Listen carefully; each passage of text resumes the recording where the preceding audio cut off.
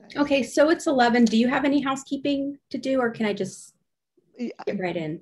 I just welcome Amy June. Thank you so much for joining us here at WebCamp. Great.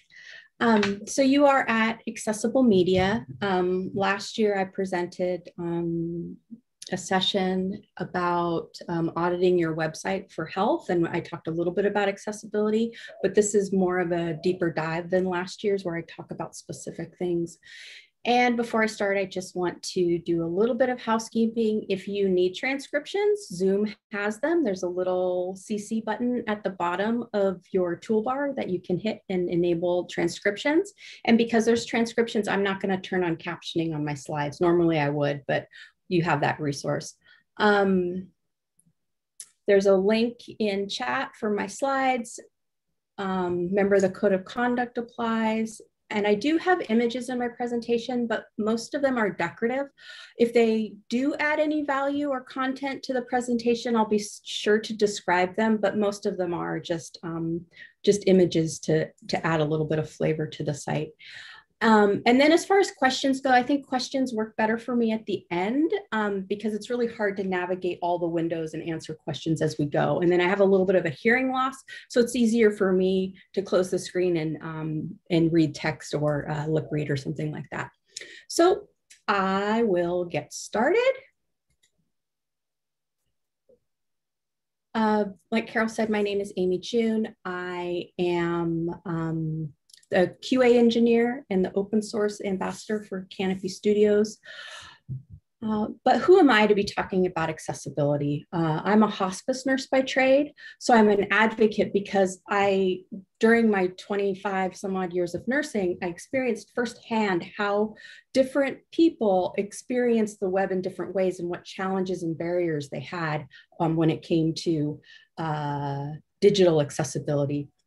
I help organize and market a meetup every month called Ally Talks. That's A11Y. We are a virtual group that get together and we have speakers that come on and talk about all things accessibility, not just Drupal or WordPress, but it's pretty digital asset agnostic. I mentor for Drupal. I'm a core mentor, so I help people get started with giving back to open source. And then I'm on the community health team for the community working group in the Drupal space as well. And then as far as where you can reach me, Volkswagen Chick is my handle across all the medias. And I say that now, and I'll say it at the end, because I talk a lot and I get excited. And sometimes I don't always have time for questions. And so Volkswagen Chick on LinkedIn or Twitter or in the Slack spaces works really well. I work for Canopy. We're hiring all sorts of Drupal and WordPress jobs. I know that this is a CMS agnostic community, so we're hiring for Drupal tech leads, technical engineers, all sorts of neat things, and you can go to the website and check that out. So now to kind of get into the meat and potatoes about accessibility. Why do we design for accessibility? It's the law, that's a good reason why. But we also want to make sure that we include a wider base for our content, whether or not we're selling products or giving services. We want to make sure that we don't exclude people from using those products and services. And accessibility is really essential for developers and organizations that want to create high quality content. According to the CDC, and these numbers are always changing, 26% of people living in the United States live with a disability. And if you break that down, that's 1 in 4 people. And we're not just talking about physical or permanent disabilities. We're talking about situational disabilities or temporary disabilities. So that's something that boosts those numbers a little bit. So at any given time, 1 in 4 people are living with a disability. And remember, as we get older, we all become a little bit more disabled with time. Our hearing suffers, our eyesight deteriorates. And COVID, sheltering in place is a good example of situational disabilities. There's kids running around, there's noise going on. You don't always have the quiet anymore. So, you need things like captioning or transcripts. You're sharing your computer with your family. You can't always find your mouse, so thinking about how people use the internet, navigating with the keyboard. And again, not every disability can be seen. Dizziness, cognitive dysfunctions, brain injuries, fatigue, as well as those things that we are always thinking about, those mental health disorders, as well as hearing and vision. And being accessible means everyone. So, ADA stuff, not just services and venues, it applies to our digital assets and our written content as well, not just the way we navigate the website. And it's really important to kind of think about that inclusion is not about giving special privileges to people. It's about making sure that those barriers don't exist in the first place. So it's sort of baking that process in from the beginning. And I would do a disservice if I didn't lightly talk about terms and definitions, but I'm just going to breeze through these because I'm sure that people can look up some of this stuff on their own. There's the ADA, which is the American with Disabilities Act, and it really prohibits discrimination and guarantees that people who live with disabilities have that same opportunity as everyone else to participate in American life, employment opportunities, purchasing goods, and participating in our local governments. And then there's Section 508, we might hear that term. That is a procurement law. It really stresses that you need to make sure that federal agencies develop, procure, maintain, and use information and communications technology. Make sure that it's accessible for people who live with disabilities. And this is regardless of whether or not everyone works for the federal government. And to be 508 compliant means that you're WCAG 2.0 compliant, which leads me into what is WCAG. It's the Web Content Accessibility Guidelines, and it's developed with the goal of providing a single standard across for web content accessibility. It includes individuals, organizations, and governments internationally, and it's really set up for people who need that set of standards and guidelines. And it's broken down into 3 levels. You have the A, the AA, and the AAA, and each increasing A in the level indicates an additional criteria to follow. So level A is like this minimal compliance. If your website doesn't meet the single A, it means that it's really difficult for people with disabilities to use and access your content.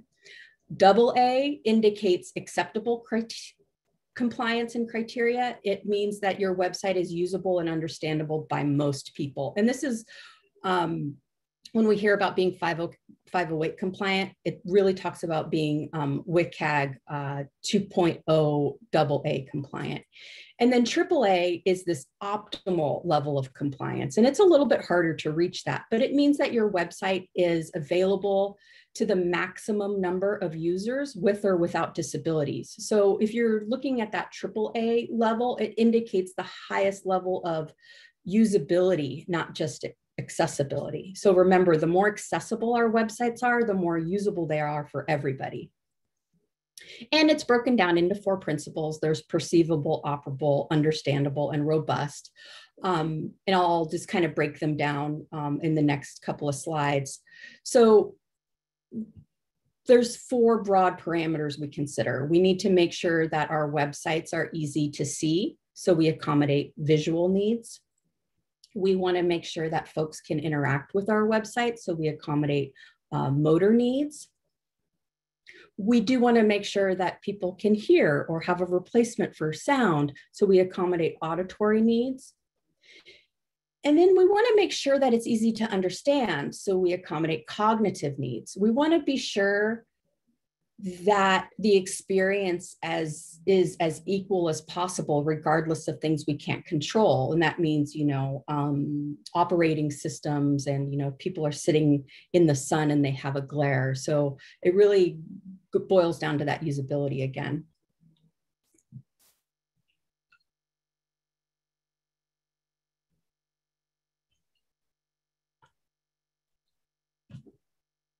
So another definition of assistive technology. Assistive technology is really, it's about allowing and empowering users who live with low vision or cognitive or learning disabilities to access the information and maintain a level of privacy. It removes a barrier to the internet or digital information. And I want to go back to that word privacy, because as a nurse, sometimes I would have to help my patients access their email. Imagine how awkward it is to read an email to a patient from a family member that's, that they haven't talked to in a long time. So, just little things like privacy are really important to that aspect of accessibility. And then different types of assistive technology, and I'm just going to read these. Of course, you've got your screen readers, but a keyboard is assistive technology. Say you don't have a mouse. Text-to-speech systems, screen magnification. This includes, on your Mac, your Command++. Head pointers, single switch technology, motion tracking. Looks like I have head pointers on the slide twice, and eye tracking. And a lot of these come with people who have mobile disabilities, people who live with quadriplegia, and can't use their hands, or maybe you have a tremor, things like that.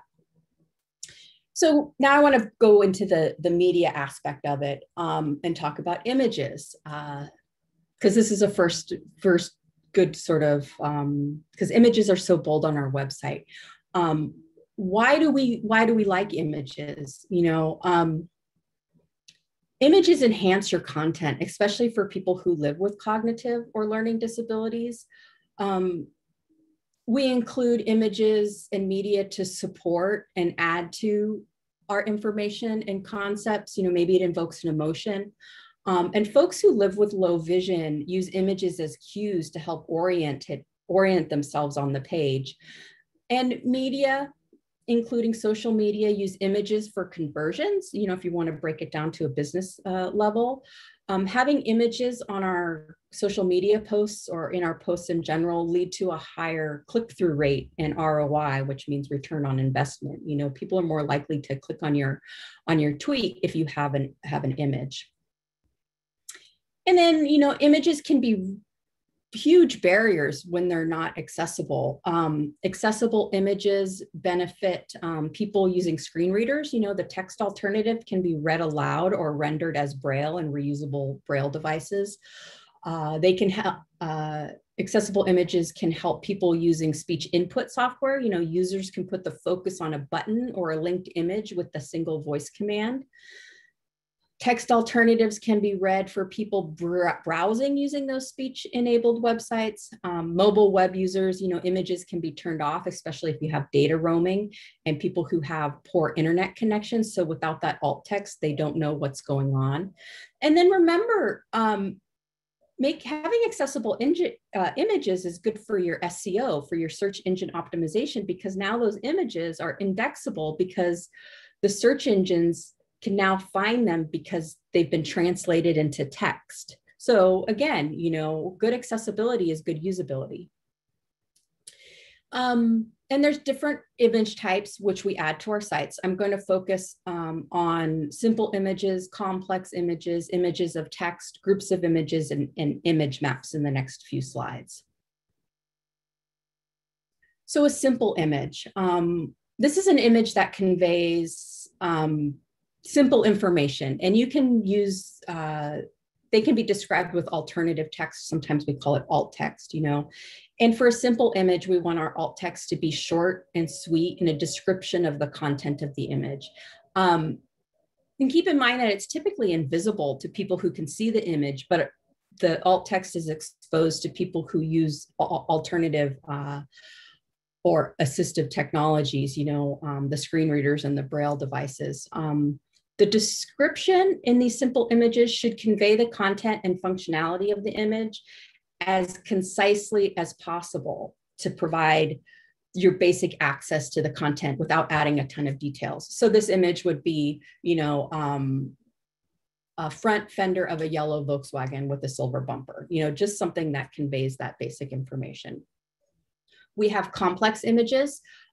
These are things like graphs or diagrams, images that contain too much information to really be effectively described using that alt text I talked about in the last slide.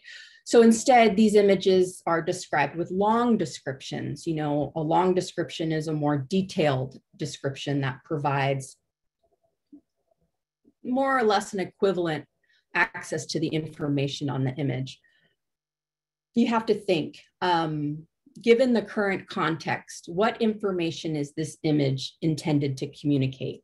And that same information should be provided to people who can't see the image. You know, a long description can also include structure necessary to communicate the content. You know, if it's a graph, you know, or a chart, make sure, or a table, you have headings and data tables and lists.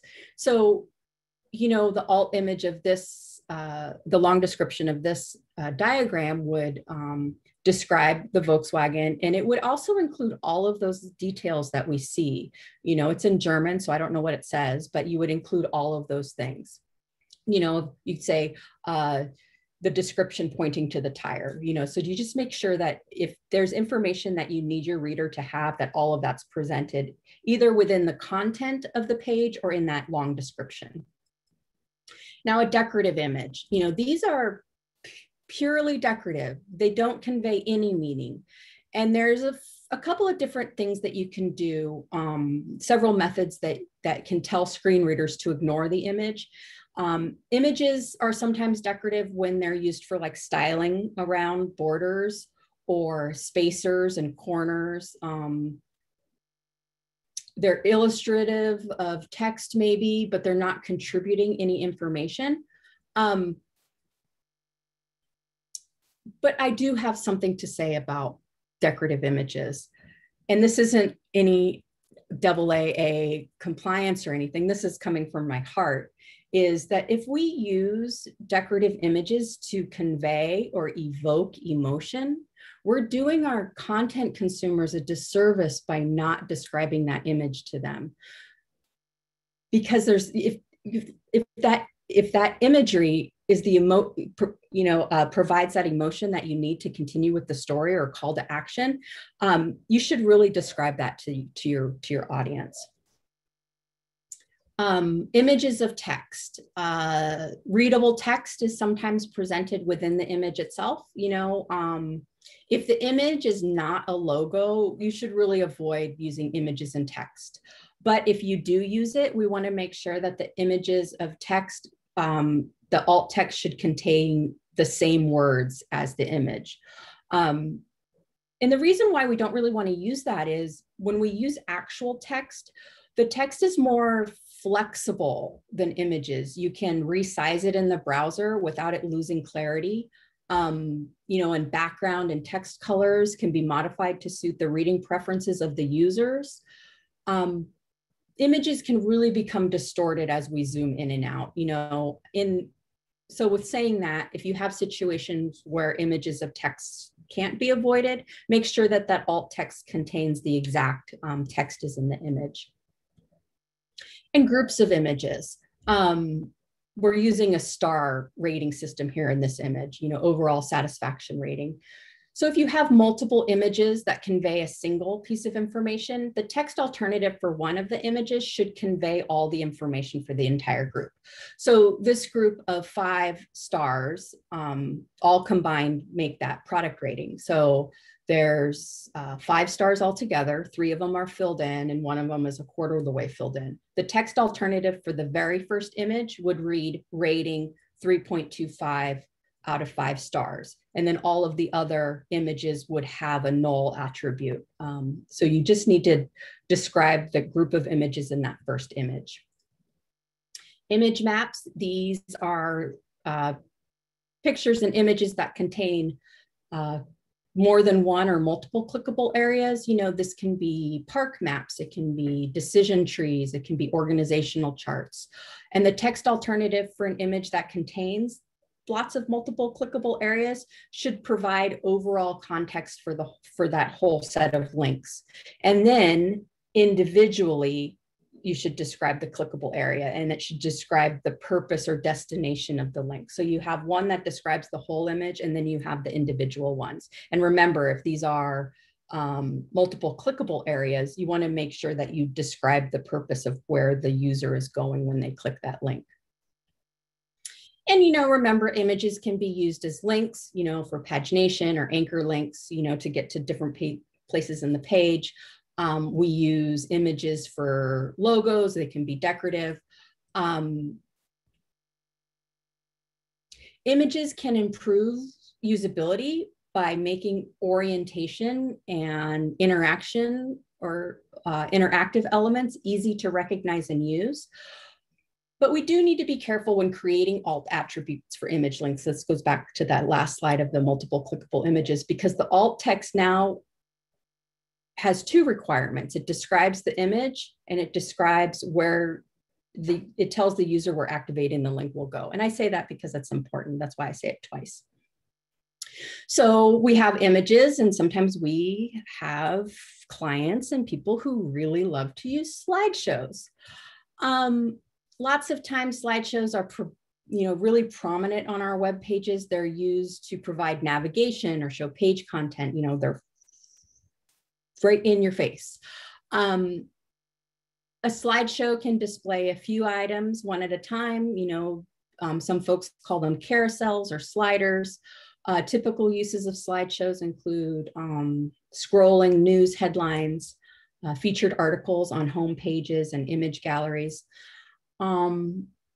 I do want to mention that according to W3 Schools, and I have a quote that I've memorized, that slideshows are disputed from a usability perspective because their content can be hard to discover. And it goes back to that ensuring accessibility can improve usability too. So from a usability point of view, slideshows are kind of cruddy, but we all have those clients and people who love them. So I talk about them a little bit. So how do we make slideshows more accessible?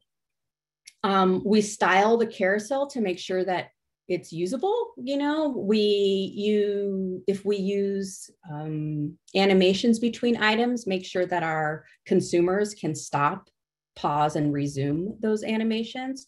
We want to make sure that people can turn the player off.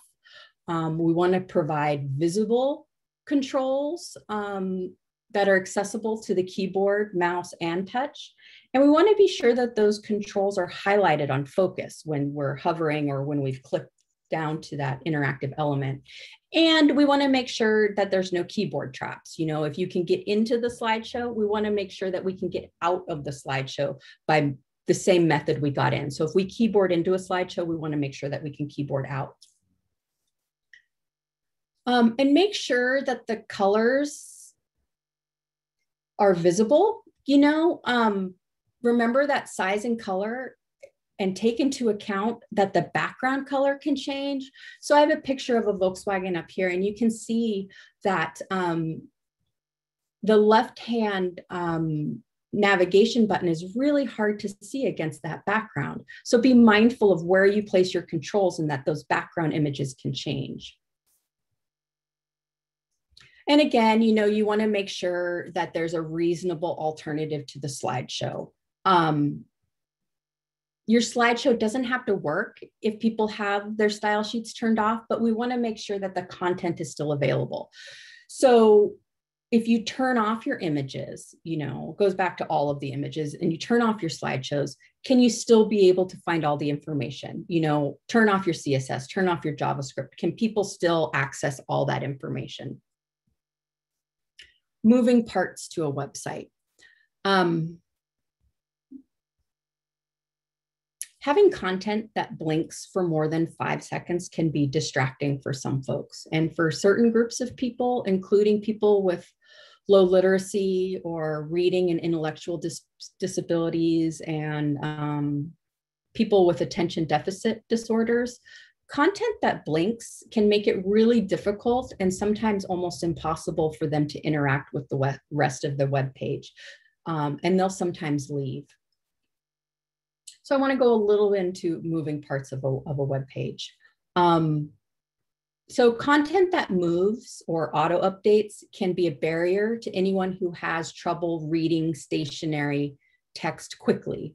because it might disappear off the screen before they're ready for it. It can also cause problems for screen readers if the content disappears before the screen reader has read all the information. Form notices, a form blinks an arrow near the submit form if the user finishes filling out the form, but does not activate the submit button. The blinking needs to really stop after 5 seconds. Loading animations, we see those little Ajax spinners, it's a preloader animation can sometimes appear on a page when a certain percentage of a file is being downloaded before the playback can begin. So we need to be mindful of that motion. Web advertisements, sometimes we have advertisements that blink to get viewers' attention. We really need to make sure that that stops after 5 seconds as well.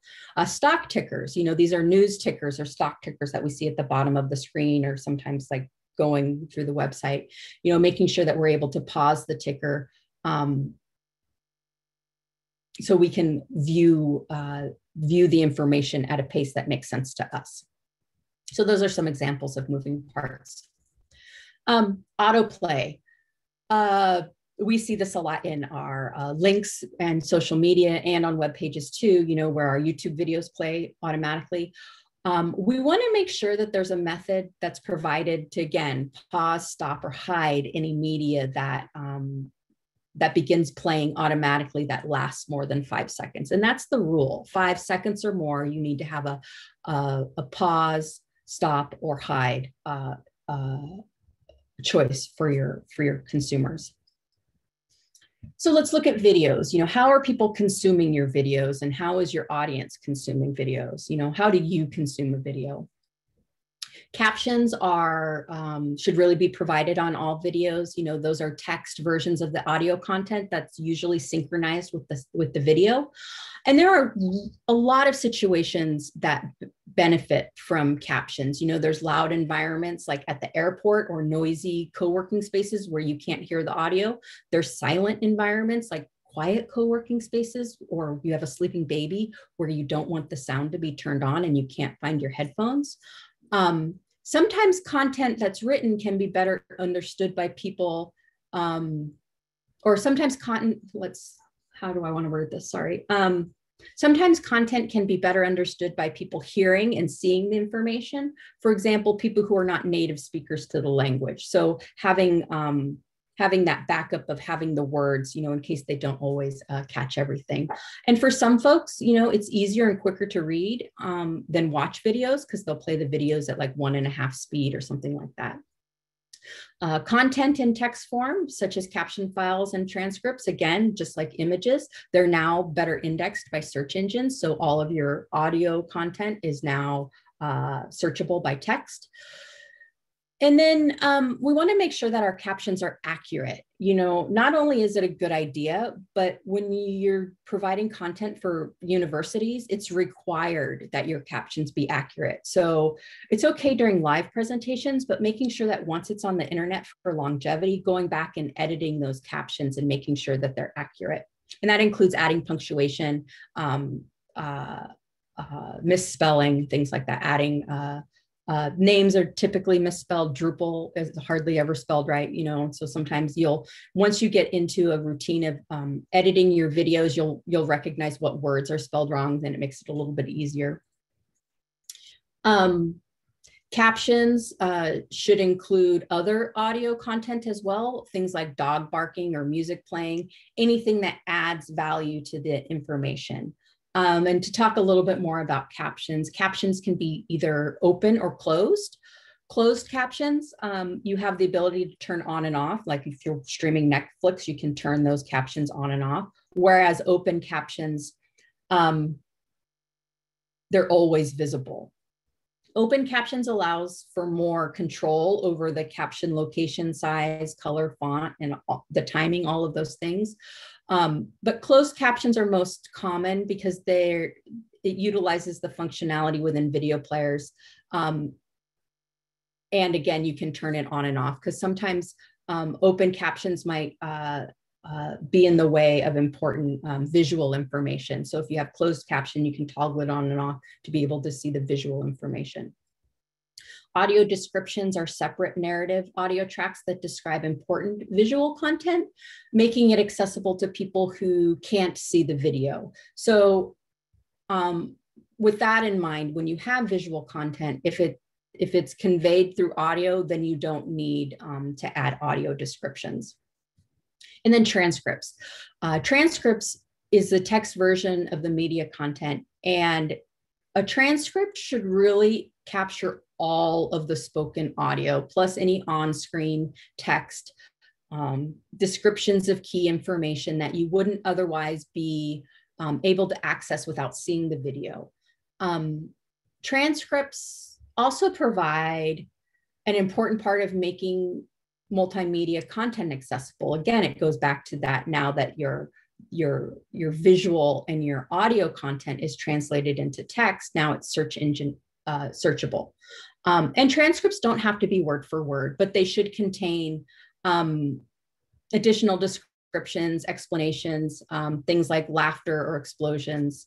Another benefit of transcriptions is users of assistive technology like refreshable Braille, now that it's in text form, that Braille device can work. And users of screen readers prefer transcripts because they can read much faster than the video plays, allowing them to get through the content quicker. And being hard of hearing, this is something I've only developed in the last 3 years. I appreciate transcripts because captions fall off of the screen. And sometimes I don't realize I've missed information until the captions are already gone. Where transcripts, if they're live, I can go back and search that text and make sure that I processed all the information. It's preference, but that's why I like transcripts over captioning. Media players. So choosing an accessible media player, if you work for a university, sometimes you only have a few choices, but you work for an agency or on your own, or you're managing your family's website, you have more choice over what kind of player you can use. So I'm going to go through a couple of the things that I think about when I choose a media player. Are closed captions supported? Making sure that, because not all YouTube players are created equal. Some will have captions and some will not. Does the media player support audio descriptions in a way that enables my content users to toggle the narration on and off? Again, especially on the size of your screen on your mobile, sometimes those captions can get in the way of the visual, and sometimes it's nice to toggle them on and off. Can the player's buttons and controls be operated without a mouse? Can I access all the information using my keyboard alone or my single switch device? Are the media player's buttons and controls labeled so people who are using assistive technology are able to parse what's going on? Do they know that it's the play button? Do they know that it's a stop button? And can your media player fully function, including all of the accessibility features across platforms and across all major browsers?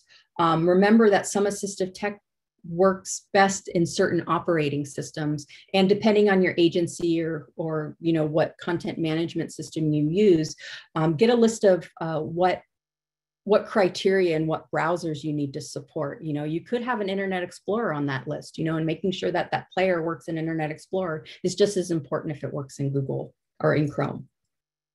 So responsive design. I like to talk about this because we're all on our phones. Well, not all of us, but most of us are on our phones. In the Bay Area, when we're commuting, we're on the Caltrain, we're on the BART, we're waiting at the coffee shop. Nowadays in COVID, we're placing our orders online.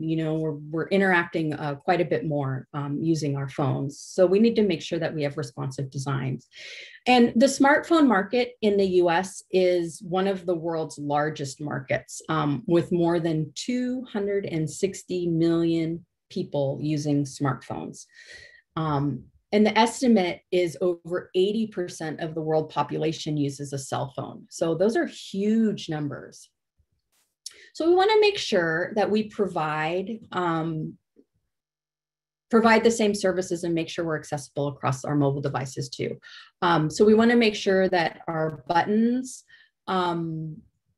provide large click targets, the links, the buttons, the controls for users whose movements are difficult to control. Those little itty bitty X's we see, we want to make sure that those are actually usable for people. People who have tremors or spasms need to be able to activate those targets on the web page, including on their phone. So making sure that you increase the target size for these users can really maximize their chances of accurately selecting the target on the web page. Because I don't know about you, but I'm constantly pressing something I don't want to press and not knowing how to get out of an ad or something like that. Perhaps the images are turned off. So we want to make sure that the buttons also have sufficient text elements and are easy to access as well. Because not all of us live in places where we have good data and, we're roaming. And so it benefits us to have our images turned off on our phones.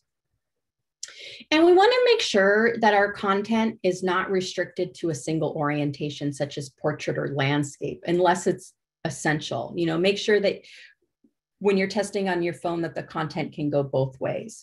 Make sure that you don't have to scroll in both directions, because sometimes you can't get to all of the content if you have to scroll vertically and horizontally at the same time. And then there's some other considerations. We want to make sure that the control mechanisms can be activated with gestures, movements, and voice, because not all of us access information in the same way. Again, back to the layouts and responsive design for our mobile devices, we want to make sure that, we want to think about multi-column layout, because that doesn't always work on a narrow screen. For example, the text size may need to be increased so it's more legible. And most of these issues can be solved by creating responsive layout using techniques like viewports and flexboxes or media queries. And think about high resolution. Many mobile devices have high resolution screens, so we need to make sure that our images have higher resolutions. That way the display can continue to have that crisp, sharp look that we have on our desktop computers. Zooming in and out, using our viewports, is it possible to disable zoom?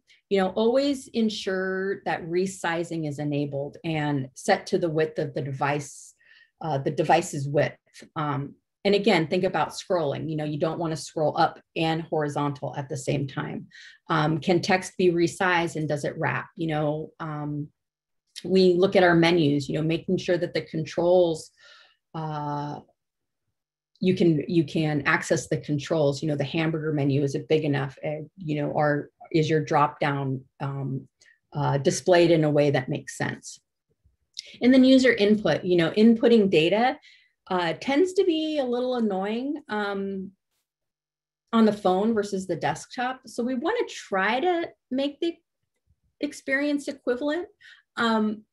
It's worth trying to minimize the amount of typing needed when you're on a phone. So think about that when you have forms when people are using mobile devices. Is it cumbersome? Do they have to scroll down a huge form? Would it be easier to separate each question into a page when you're on the phone? Little things like that. Time restraints. These in more normal times really bug me because I buy a lot of concert tickets. I really like to go and see live music, and I like a lot of popular live music. And you go onto Live Nation or Ticketmaster or any of those, or even buying Giants tickets, and you're limited by time, So if possible, elements shouldn't have a time limit. We want to really allow users to use media at their own pace. If a time limit needs to be in place, for example, for like security reasons, the user should have the ability to turn it off or extend the time. Unfortunately, this restriction doesn't apply to the time limit if it's due to a live event like an auction or a game, or if but think about those instances where you limit the time to complete a form, and the form is essential for valid submissions. And the example I use is me trying to buy a ticket, you know, like Grateful Dead tickets or something like that. And I go on my phone and I'm upstairs and I'm doing it. And then, oh no, my wallet's downstairs. So I have to go downstairs. And then when I'm downstairs, I've tripped over the dog or the kid needs help with the homework. And by the time I get to my phone upstairs again, the time limit is gone. I have to go back in the queue and wait. And then I don't get the good seats. And that's just from like a usability point of view. You know, think about people who might have a palsy and take longer to interact with their phone, you know. It really comes down to making sure that people have equivalent experiences, you know, across all of our medias. So I'm almost at time. So I kind of went through those really fast. But now what? You know, what can we do now? You know, we want to make sure that we work with our team. If we have a team, you know, we want to utilize everyone's strengths. And I also want to challenge folks that work for an agency or own teams and products to make accessibility something that's cross team, that everyone has a role in accessibility. Not just our QA people at the end, but our designers are designing for accessibility. Our developers are keeping in mind accessibility. Our content editors are trained in accessibility, because remember, content is entered at all parts of the website. And if you fix accessibility issues at the design phase, it doesn't go all the way through. So baking accessibility into your workflow saves time and money in the long run. So communication is key. You know, this slide's more about after your website is developed and you have content authors in there. And I always like to say that your content authors are very valuable to your website, because they're in there day to day. Many times after your web team has finished, you know, they're in there, they're creating the content. And it's just as important for you to train your content people on accessibility as it is to train your designers and your developers. So what we can do is we can, again, utilize everyone's skill set. We can set up style guides and style sheets, you know, use pattern libraries, ensure that our WYSIWYGs are what you see is what you get. Your editors have tooltips and everyone is trained on how to use them. We make sure that we have accessible fonts and color contrast baked into our WYSIWYGs, you know, kind of limit those controls. But if you do have all the bells and whistles, just make sure that folks are trained on that. And remember that accessibility is a moving target. Just because your site is compliant today doesn't mean that it will be tomorrow, especially after that content is entered. And then here's my thank you slide. Again, I'm at Volkswagen Chick in most of the spaces, and Volkswagen is spelled with an E, VOLKWAGENCHICK. And then there is that link in the chat for my slide deck, because at the end of the slide deck, I have not only like credits for my photos, but I also have a few different resources and different tools that I use to help with accessibility. So with that, I'm going to stop sharing my screen. Maybe I can find the button, and I'll take questions if anyone has questions. Thank you, and Amy June, that was lovely. I think Thanks. Cynthia, you had a question? Are you still here? I did. Thank you, Amy. That was a lot of information. It's really, really good. I have a question. I'm not sure if it's accessible media, but we have a lot of, when we talk about high-res images, I'm wondering if you recommend uploading multiple images, if there's a high-res option, and then like a lot of social platforms can only accept like, you know, maybe a 5 megabyte kind of size. So how do you, what do you suggest people do to handle that kind of? I do. I work mostly in the Drupal space. So I know that Drupal has extendability for images. There's like responsive image modules, and some of it's being baked into core, but I definitely recommend different image sizes loaded. And then when you title your images, making sure that it's clear to the content people who are adding those images, which images are appropriate, like including it sometimes in the